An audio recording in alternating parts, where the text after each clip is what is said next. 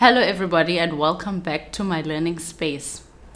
As you can see by the title of the video, today we are talking about South African jazz standard Ntyilo Ntyilo. Before we dive into this video, I want to explain to you what exactly is a standard, what exactly is a jazz standard. Now I'm going to have to make African American examples for this because quite frankly, the term jazz standard is an African American term. Now, when we're talking about standards or jazz standards, we're talking about songs that are taken from musicals that were showing on Broadway back in the day, or movies that were popular back in the day, or most of the time movies that were also turned into plays. So example of this would be jazz standard My Favorite Things, which comes from My Favorite Things, the musical. Tied up with strings, these are a few of my favorite things. And another example could be Days of Wine and Roses, which is actually coming from a movie called Days of Wine and Roses. The days of wine. By Blake Edward, if I'm not mistaken, from 1962, which was also adapted into a play, and the music was written by Henry Mancini. These songs became popular. They were sung by people like Frank Sinatra and other jazz singers of the time, and they became popular and they made it to the jazz songbook, which we now know as the real book. Another form of standard or jazz standard would be songs that were made famous and were composed by jazz musicians. For instance, Thelonious Monk, John Coltrane, Bud Powell, or Charlie Parker. These songs like popular songs like can't think of one now. In Walked Bud, Blue Monk, Inner Urge, which is by Joe Henderson, Speak No Evil, which is by Wayne Shorter. These songs are songs that have become popular because of jazz musicians, and they were written by jazz musicians, and therefore have also made it into the jazz songbook. So jazz standards and standard popular songs are songs that are popular within its time. A lot of the time you'll also find that some songs were not really written by Miles Davis, but Miles Davis would make the song popular, and somehow we'll never even know who is the actual composer of the song, because we know this as a jazz standard that was recorded by John Coltrane, for instance. So it's important to remember that some of these songs aren't actually songs that were written by these jazz musicians, but were actually taken from movies and Broadway musicals. Now, in a South African context, this would be referring to a song like Iyakhalinkomo by Winston Mankunku. And it is a song that is widely loved by South African jazz musicians, as well as La Kuchonelanga by Makay Davache, and this one that we're doing today by Alan Silinga, Ntyilo Ntyilo. So let's get straight to it. Let's talk about the chord progression of Ntyilo Ntyilo and how to play it as a solo jazz piano player. First thing, as a beginner, you need to be able to play root 7th third upper major scale like this. And I do have a video on this, so I'm not going to be going into much detail because I want to talk about what's actually happening in the song as opposed to teaching you chords. So I'm going to pin the video that I've done up here.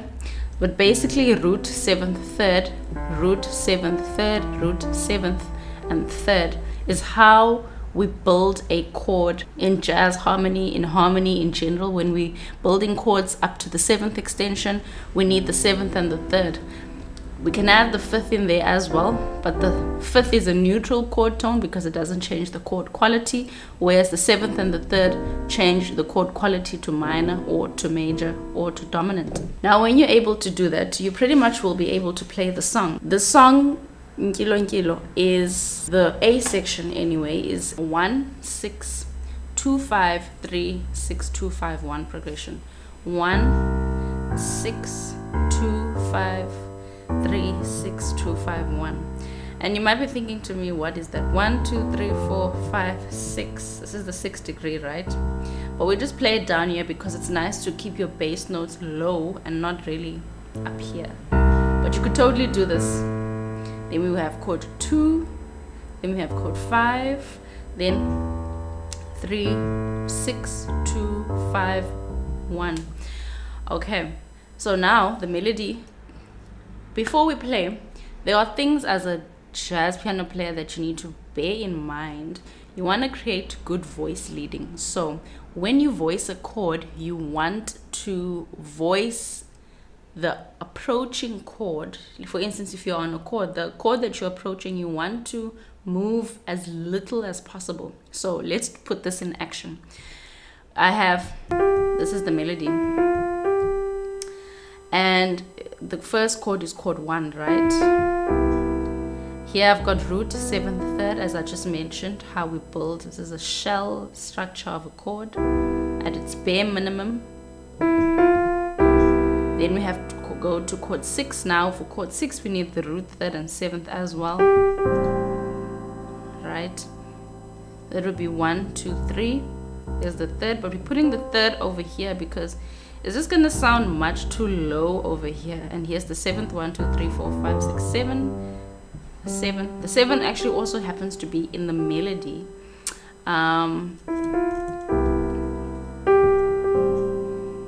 But for the interest of just filling up the space, I'm putting the 7th here as well. So I'm doubling the 7th, but you could totally also just leave it like this. Okay, so we have chord 1. Again, you could move the 3rd and put it over here, but we're not going to do that.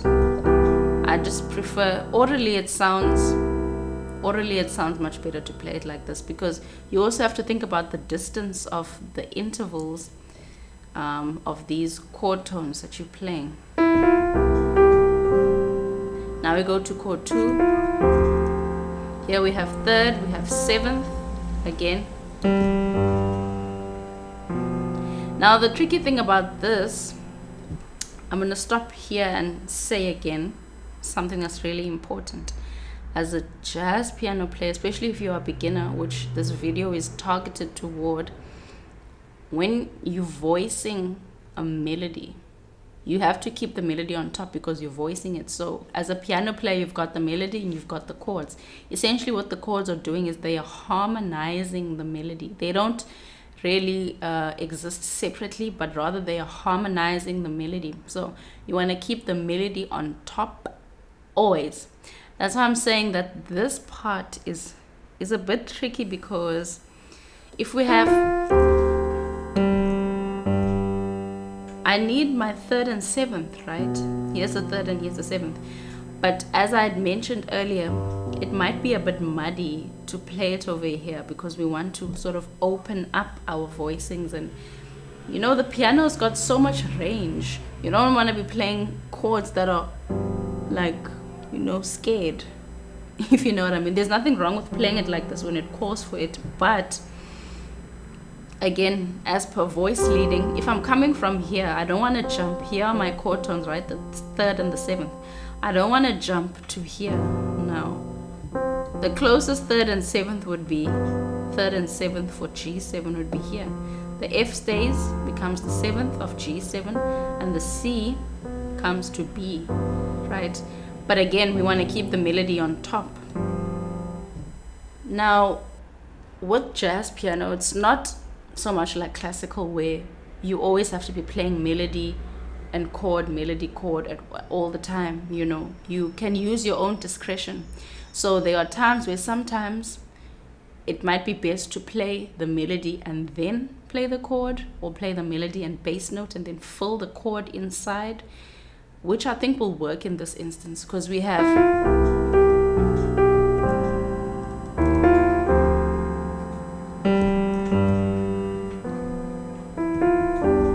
I don't know if you saw what I did there.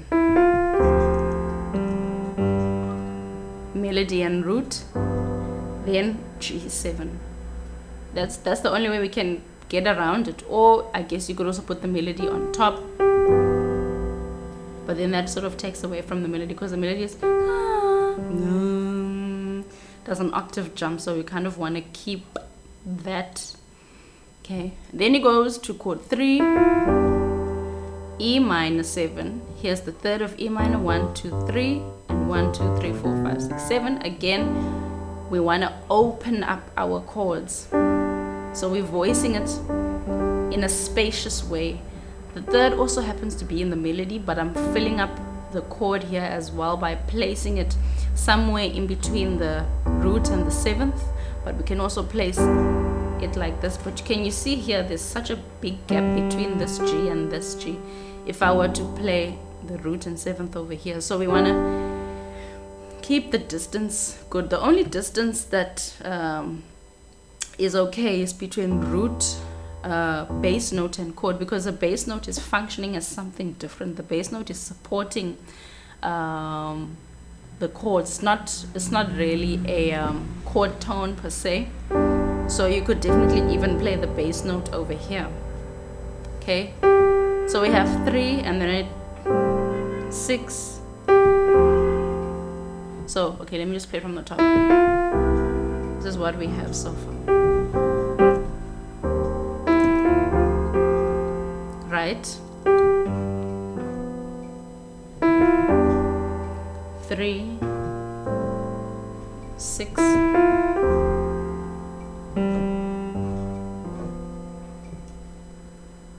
okay.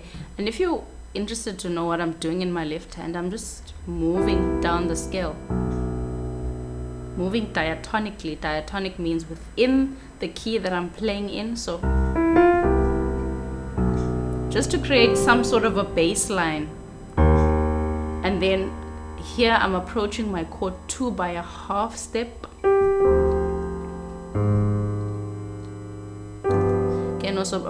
You can always approach your bass note by a half step. It helps you create a sort of walking bass line.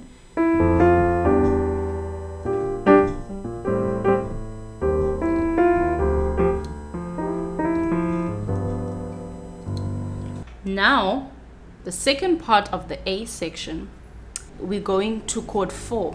It's approaching this area that does. But what Mr. Alan Silinga did is that he put a 2-5 before the chord 4. There's a rule in harmony that says, not a rule, but I guess you could say it's a rule that says that any chord can be preceded by its 5. So if I have an F chord, the 5 will be C7. That will be a dominant chord. You know, it kind of creates a tension, a cadential point is what it's called, and then it resolves down to the 1. It's like a so any chord can be, if you want to create good voice leading and pull toward a chord that you are approaching, you always put its 5 there. Now, if you want more details about dominant chords, here's another video for you to check out, which will be very useful for you to know what dominant chords are. But in the song, we have the 2, then the 5, 1. So we have C7 to the 4 chord.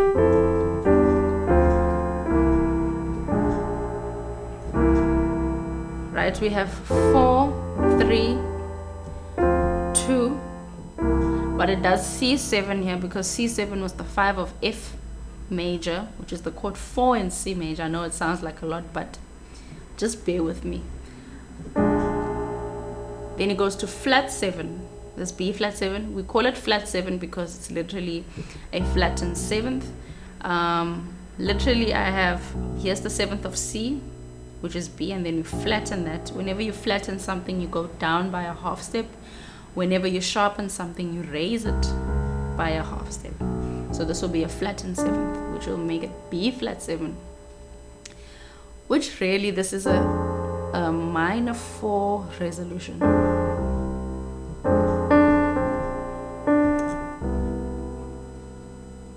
I know that sounds like a lot, but check out some of the videos that I have. You'll see that these things are not as challenging as you think they are. It's pretty straightforward, but it's a matter of getting used to these things. And the more you analyze harmony and play it on your instrument, the easier it will become for you to understand these things. So we're going from, right, chord 1,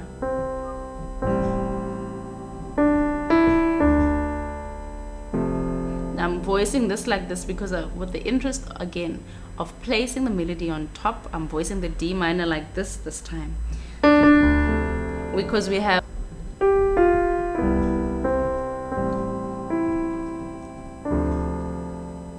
the melody is on top, so I'm putting the 7th there and the 3rd there. You can also add the 5th. The 5th is irrelevant, you can put it there or not, it doesn't change anything. So root 7th and 3rd, the melody happens to be the 3rd.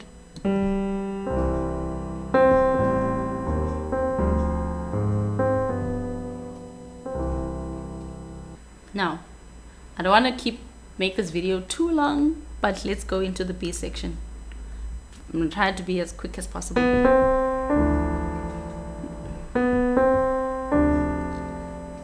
Again, whatever chord you're voicing, apply the same method. Root, 7th, 3rd, and melody.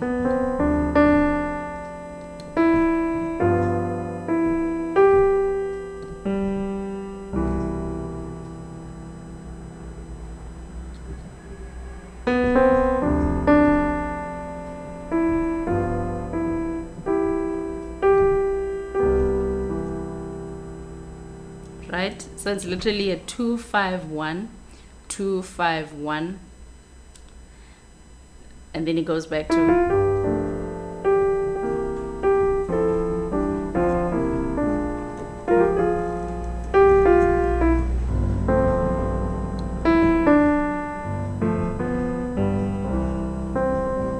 if you're wondering what I'm doing here I'm just holding a pedal note, so I'm still playing the same chord. You can play the same.